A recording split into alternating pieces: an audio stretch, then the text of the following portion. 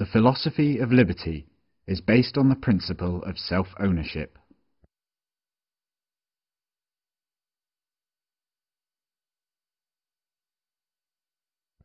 You own your life.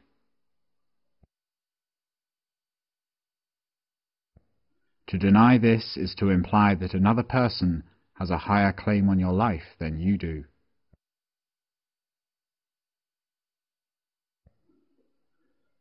No other person or group of persons owns your life, nor do you own the lives of others.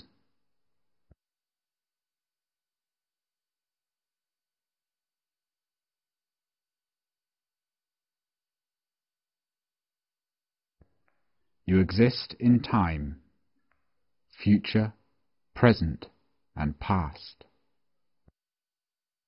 This is manifest in life, liberty, and the product of your life and liberty. To lose your life is to lose your future. To lose your liberty is to lose your present. And to lose the product of your life and liberty is to lose that portion of your past that produced it. A product of your life and your liberty is your property.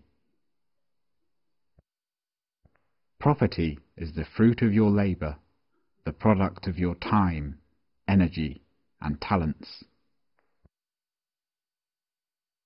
Property is that part of nature which you turn to valuable use.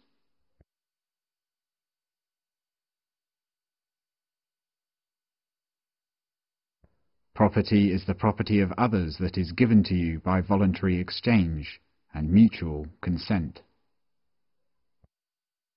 Two people who exchange property voluntarily are both better off, or they wouldn't do it. Only they may rightfully make that decision for themselves.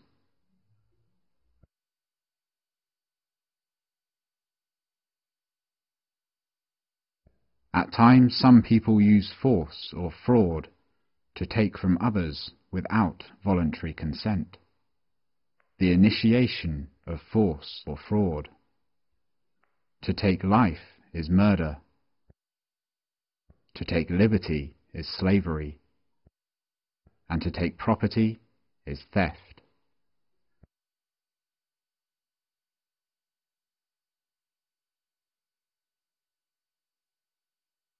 It is the same whether these actions are done by one person acting alone, by the many acting against the few, or even by officials with fine hats.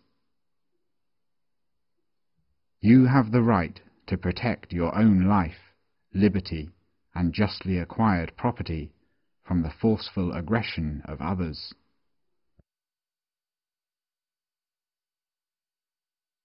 And you may ask others to help defend you.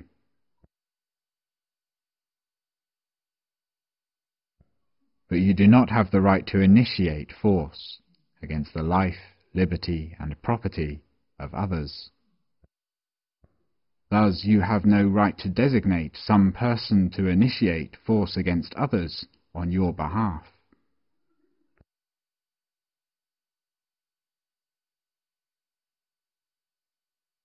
You have the right to seek leaders for yourself.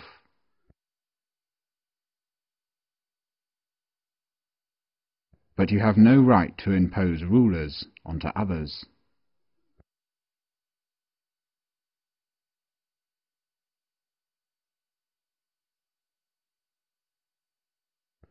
No matter how officials are selected, they are only human beings, and they have no rights or claims that are higher than those of any other human beings. Regardless of the imaginative labels for their behaviour, or the numbers of people encouraging them, officials have no right to murder, to enslave, or to steal.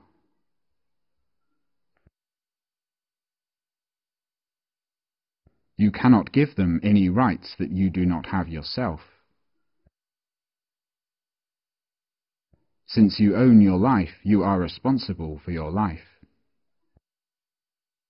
You do not rent your life from others who demand your obedience. Nor are you a slave to others who demand your sacrifice.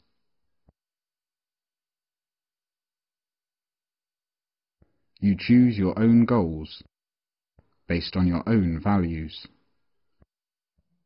Success and failure are both the necessary incentives to learn and to grow.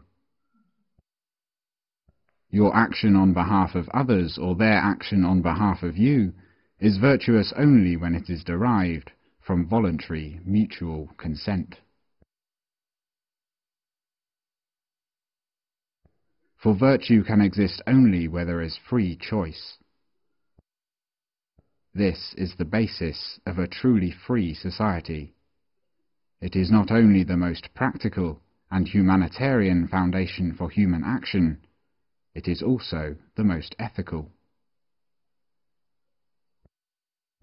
Problems in the world that arise from the initiation of force by government have a solution.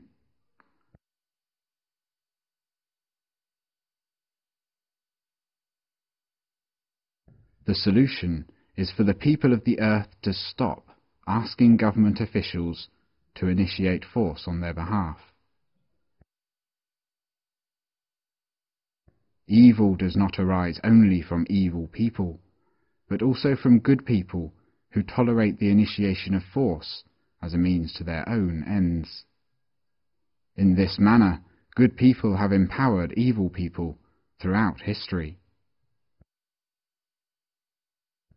Having confidence in a free society is to focus on the process of discovery in the marketplace of values, rather than to focus on some imposed vision or goal. Using governmental force to impose a vision on others is intellectual sloth,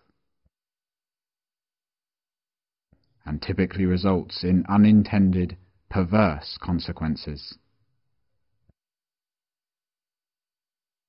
Achieving a free society requires courage to think, to talk, and to act,